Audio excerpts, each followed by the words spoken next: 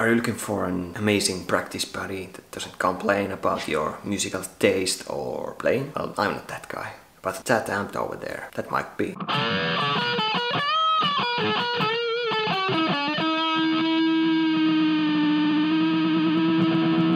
Welcome to my channel.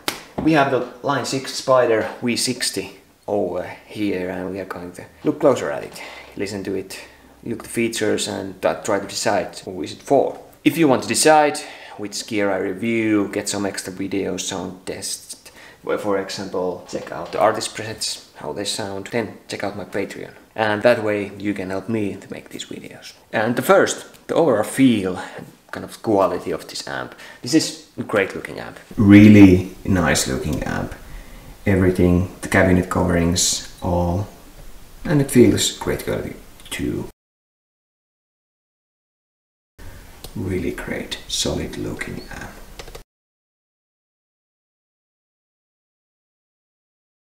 And also really sturdy handle, great for carrying this around. And here you can see the backside, and yeah, I really like the look of and the feel of this amp, really nice. And let's jump to the features right away.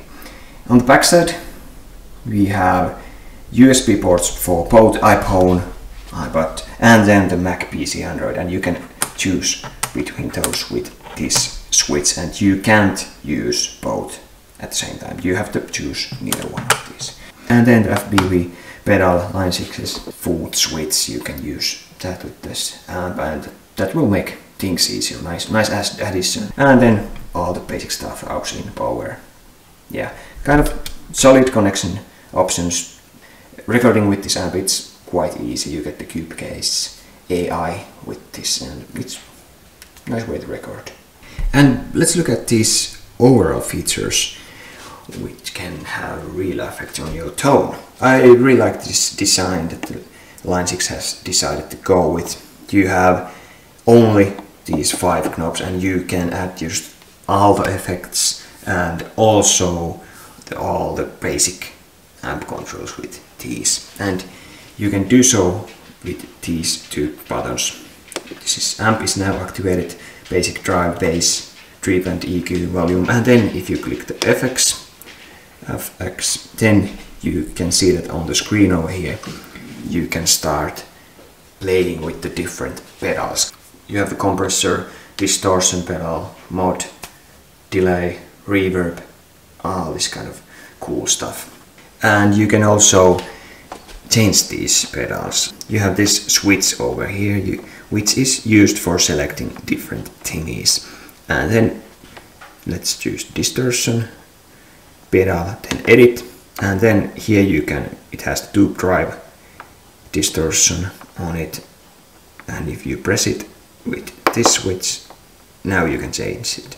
Loads of different pedals. You can have tons of fun with playing this. Yeah.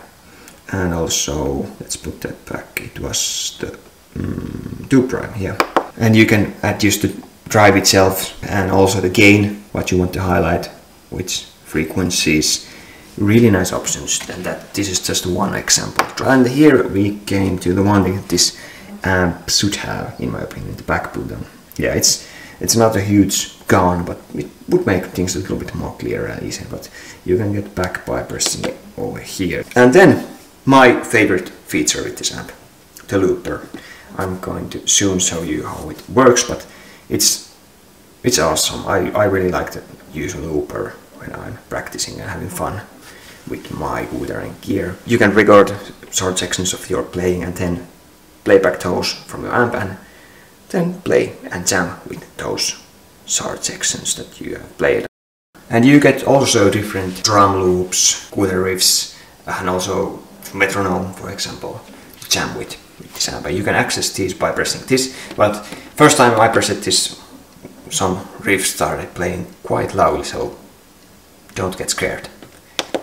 Here you can, yeah, there's the metronome. You can choose which instrument or loop type you want to use by hitting the switch anti-clockwise here and then pressing it, and here you can select drum loops, metronome, demo riffs. Let's check this clean riff out.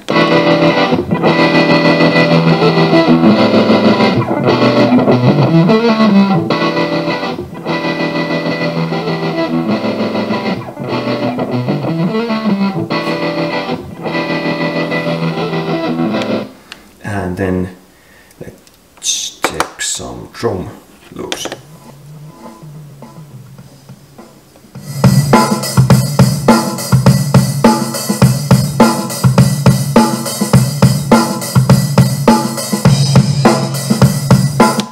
Yeah, great practice, buddy.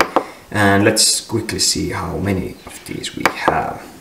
From punk rock to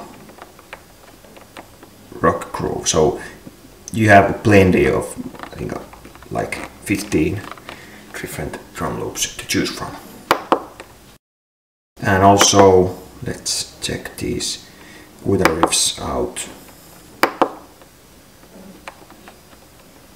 1, 2, 3, 4, 4 different riffs, so enough definitely, and I think that you will have more fun with your own riffs and own playing and looping than with these demo riffs, or personally I do.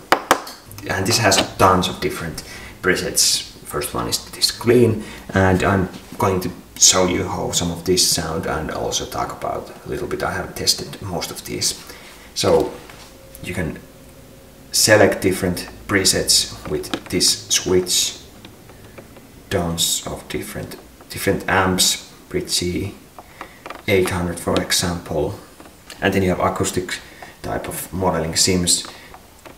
Also here you can access those song presets. They kind of use different variations of the songs because of the copyright reasons, at least I assume so. You can see no one knows. Some are presented with their original names. Lots of different songs over here. We also have the artist presets. Let's check these out. For example, here we have the Mastodon's guitarist Bill Kelly here. And his presets, clean and especially this distorted stuff. And again, you can check these artist presets out on my Patreon, and also in my Notax Sound demo some of these were included. And these artist presets are my favorite thing with this amp, really great. I had the most fun of these, and also I think that these sound the best. So this was the quick overview of the features of this amp, and you can just modify all of these presets if you want. Just turn the knobs, you can add just different effects and add some effects, and then basic amp settings like you would do with any other amp. And when you have dialed in the specific settings, tones, you can save your presets by holding this. As you can see, it reads over there. And of course you have the tuner, so you can tap your delay. So basic amp features plus a tons of other different features. 78 different amps and also 101 different effects. So yeah, quite endless tone possibilities with this amp. That was a quick overview and kind of a quick tutorial type of depth in the features of this amp. And the usability overall, it's quite simple. Of course, if you get an amp with less features, it's simpler to use, almost always. But still, quite simple to use. I might actually should start using this without the manual, so that's always a plus with the amp that has this many features. Now it's time to start playing this. I will show a couple of my favorite tones and then kind of more general sound demo with this. And then at the end I will tell my opinion about the tones of this amp, and then who is this amp is for, or is it for anyone. Yeah. And again, I will use this Ibanez GRX70QA cheap budget guitar. Sounds good still. I think it's good to test amps with guitars that are kind of easily accessible for anyone. But I'm also going to play a short section with my ESP LTD MH-400. A little bit more expensive guitar, and it has active pickups too. So let's check these tones out.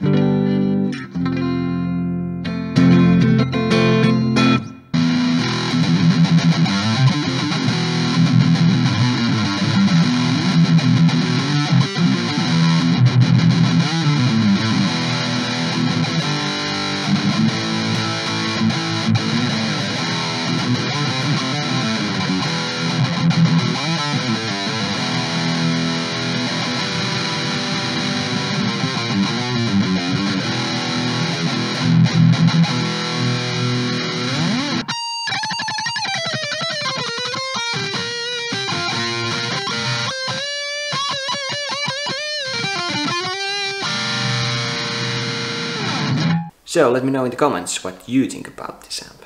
Does it sound any good? I have a line 6 amplifier and this has the same problem with that one. A little bit digital sounding, a little bit too digital sounding amps. Compressed and yeah, sometimes reminds me of old video game music a little bit. I think this is not a bad amp and it's worth money, around 300 bucks. Yeah, and the features that you get, some nice presets, looper, all that kind of stuff. It's worth it in my opinion for some folks. If you're just looking for a really awesome sounding amp, you don't care about hundreds of different effects and amps and that kind of features, then this is probably not for you.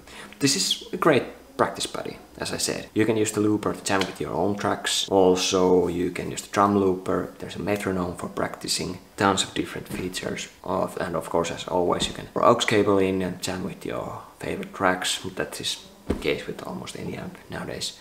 But yeah, for that kind of purpose. And if you like the tones of this amp, or are fine that this is not the best sounding amp, probably on this price range. In my opinion, you can get better sounding amps and better value for money overall, this kind of money. But still, for practicing, for feature cravers, nice option. But those overall song presets like clean, grunge, dirt, brown. Well, clean, it was fine, but otherwise grunge and that kind of tone presets, I'm not a fan of those.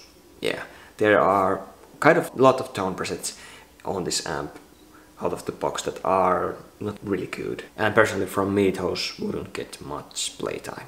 Yeah, song presets, those are fun if you want to play with relatively close with your favorite songs, some of your favorite songs, guitars, guitar riffs and solos. Those are fine, but I think the artist presets are the best that this amp has to offer out of the box. And it kind of makes me think that this amp can sound pretty decent if you play with it, play with the settings. For maybe example, plug this into your PC and use the software with this Line 6 Spider remote. So yeah, artist presets, those were my favorites definitely. As I made clear in the start of the video, you see that little banner there, I rendered this. So would I buy this for my own use for a longer time? Right now, probably not. I like the better sounding amp, and if it's simpler to use, that plus always. For me, right now, that kind of a great sounding amp, like Boss Katana M50, I decided to go with that one. More content about it coming soon, and also comparison video with this one and Fender Mustang LT25. It's going to be cool, so subscribe for that. So yeah, I decided to go with Boss Katana 50. It's a better sounding amp in my opinion. But for example, when I bought that Line 6 amplifier amp, a little bit digital sounding too, it was, I think it was 2016 or 15, it was right time for that amp. I wanted to play with tons of different features and use Bluetooth when jamming with my favorite tracks and drum loops and everything like that. So back then, yeah, I was and still are, although I'm not using it anymore, I'm probably going to sell it, but still that it served me well, and this can serve folks that really need these features. This can serve those folks really well. Yeah, it's worth the money. So let me know in the comments what you think about this, and also if you have any questions, feel free to ask, because I really can't touch every feature of this amp in one under 6 hours video. Yeah, and I can make content if you guys support me, so subscribe. There's a link in the description if you want to check this out, buy this or any other gear. Through that it helps me. And then also Patreon, extra content. You can choose the gear I review and do videos about and chat about those with me and other Patreons there. So check that out too. Now stay safe, and hopefully I will see you again soon.